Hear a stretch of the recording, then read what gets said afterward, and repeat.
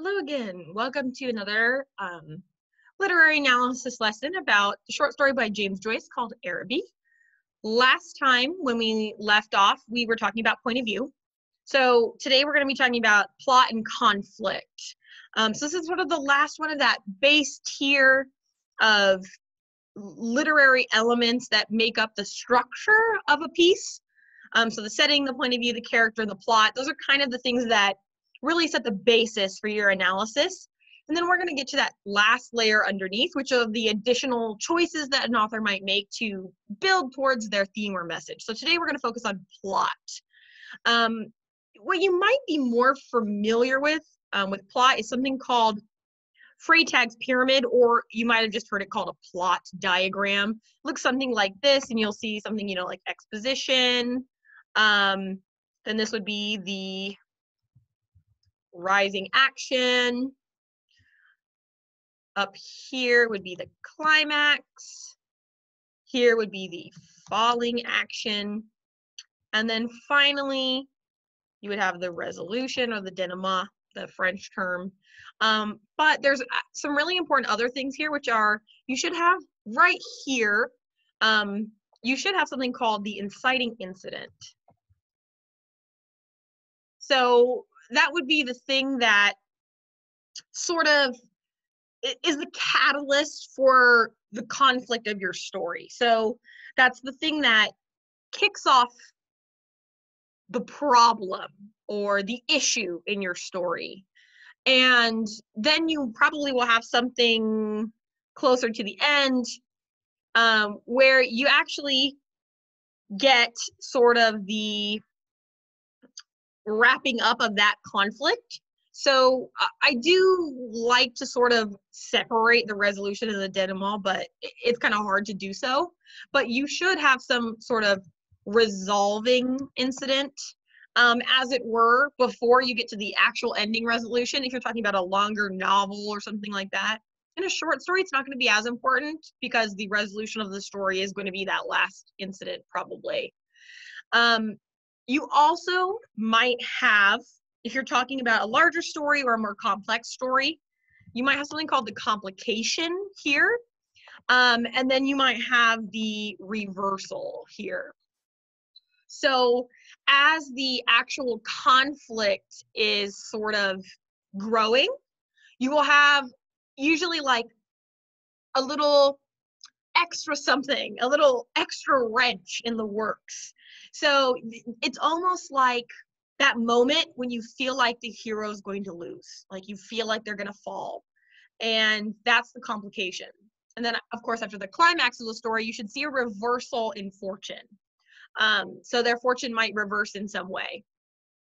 This is the plot structure that might be more important if you're reading a novel or watching a play or a movie. But it's not going to be very helpful for a short story, in which case the story might be sort of fast-tracked to get to a punchline or an ending. And so you might not have all of these steps. So when you're doing literary analysis on a short piece, I'm going to caution you against thinking about it like a plot diagram or a Freytag pyramid. But it's important to keep that in mind because there is still that general shape. You still have sort of a rising and falling, but it's not going to perfectly match this. What is going to be more helpful is thinking about what happens first, what happens in the middle or next, and what happens last. Think about it as a series of 3. It's a really good even number to think about it. What happens at the beginning, what's going on in the middle, and what's going on at the end. And then you can kind of think about, are these things present? Are there, whoa, what's going on with my arrow here? Are there flashbacks? Are there parallel plots? Are there allusions? Are there conflicts, multiple conflicts? So flashback would be when a character jumps to the past and thinks about something that's already happened. You can also have flash forwards. So any type of unique structure you want to pay attention to.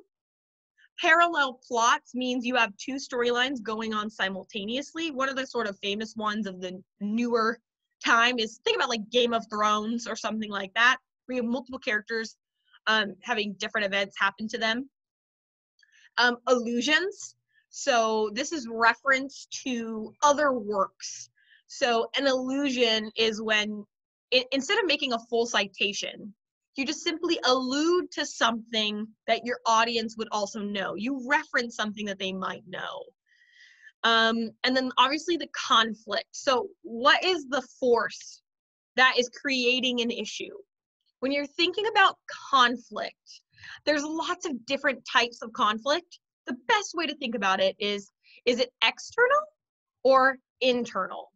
So is it forces that are fighting? Like, is there an enemy, like a bad guy that the main character is fighting? Or is it internal? Is it more of them fighting with themselves and fighting with their own thoughts and trying to understand the world? Of course, then there's many different kinds of conflicts. Is it man versus nature? Is it man versus technology? Things like that. But you're thinking mostly about, is it an external force, an outside force that is creating the issue? Or is it internal? Is it the character thinking about their problems? So if we could just kind of think about this in terms of Araby so far, obviously the conflict's internal. He's having issues with trying to reason what he's going to do. Is he going to do something or not? He's kind of paralyzed by that inaction. So let's go ahead and read a little bit, and then we're going to jump back to talk about the structure. One evening, I went into the back drawing room in which the priest had died. It was a dark, rainy evening, and there was no sound in the house. Through one of the broken panes, I heard the rain impinge upon the earth, fine, incessant needles of water playing in the sodden beds. Some distant lamp or lighted window gleamed below me. I was thankful that I could see so little. All my senses seemed to desire to veil themselves, and feeling that I was about to slip from them, I pressed the palms of my hands together until they trembled, murmuring, oh love, many times. So if we're thinking about the structure here, let's think about the beginning. Mostly the beginning is just setting up what the world looks like and introducing the character. So we know that Megan's sister's there, and we know that there's this unnamed protagonist. And he's obsessed with her. He thinks he's in love with her. Okay, that's mostly the beginning. But now we're getting a jump in time. So that's what I want you to think about when you're thinking about the structure. He now says, one evening. Okay, so now that he's saying one evening, we're getting a change in time. One evening. Now we're at a specific event. So this is sort of the middle action here. And then think about the ending as wherever the resolution is. So one evening, he goes into the back drawing room. He's so focused on the rain. And then he presses his hands together. Oh, love, oh, love. So what has happened so far? What is the conflict? The conflict is he is in love with her, or he's obsessed with her, and he doesn't know how to tell her. He doesn't even know if he ever will. Move my little box here. At last, she spoke to me. When she addressed the first words to me, I was so confused that I did not know what to answer. She asked me, was I going to Araby? I forgot whether I answered yes or no. It would be a splendid bazaar. She said she would love to go. And why can't you? I asked. While she spoke, she turned a silver bracelet round and around her wrist. She could not go, she said, because there would be a retreat that week in her convent. Her brother and two other boys were fighting for their caps, and I was alone at the railings. She held one of the spikes, bowed her head towards me.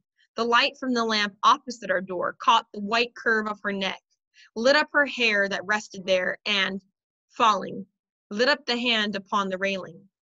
It fell over one side of her dress and caught the white border of a petticoat, just visible as she stood at ease. It's well for you, she said. If I go, I said, I will bring you something. Now, wait a second. Think about the timeline. Didn't you just tell us that something happened on one evening? It was a flashback. Because now we're back in present time. Everything we've been talking about since that opening scene has all been jumps in time. Now he's back on that step again. Think back to the very beginning when he's out playing with his friends and Megan's sister calls to them. We're back in that time now. Remember what I said about those time skips, flashbacks, and forward. Now we're back. And she finally speaks to him. So all of that agony that we were getting there was all intermixed into this one scene in this one event where she finally speaks, and she tells him that she wants to go to the Araby, which is this market, and it's a bazaar. It's almost like a flea market, and she can't go. So he finally says, if I go, I'm gonna bring you something. Okay, now we have plot happening here. Now we have something going. Everything up till now has been all internal. The main character worrying about whether or not she's going to speak to him, whether or not he's going to show his love for her. Now we finally get the plot moving forward. So at the beginning, she never talks to him. He's worried. Now we finally get this moment here in the middle. I want to go to the Araby. I can't go. Well, if I go, I'm going to bring you something. So now we know that there's somewhere moving forward with the plot. What's going to happen when he gets to the bazaar? That's what you should be kind of thinking, okay? That's where we're going to sort of stop for right now. And then we'll come back later with a little bit more about this short story.